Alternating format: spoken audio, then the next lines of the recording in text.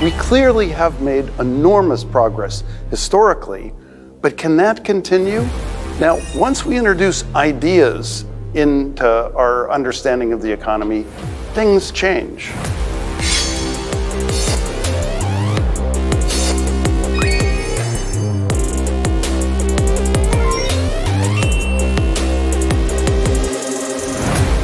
Progress means we become better people.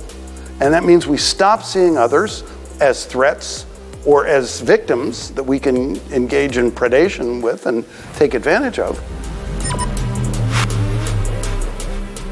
The nations that will be the leaders in 100 years or 500 years will be the ones who pursue the path of integrity, honesty, and science. My name is Paul Romer. I'm an economist,